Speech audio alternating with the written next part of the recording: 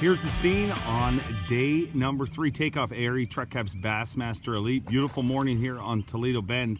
And as you can see from our vantage point high above Toledo Bend here, flat, calm, a much different day today. And that's been the story of this tournament in pre-fish. Incredible wind. Anglers talked about not even being able to really figure out what's going on until the tournament started because it was that windy. Oh my God, day 1 was flat, calm. Yesterday, a little bit more wind, but day 3, back to the conditions we had on day 1. Flat, calm. But he's been eating some as we've learned day after day here in Toledo Bend, things can change, and they definitely will. Scene for day number 1, flat, calm, a much different day than yesterday.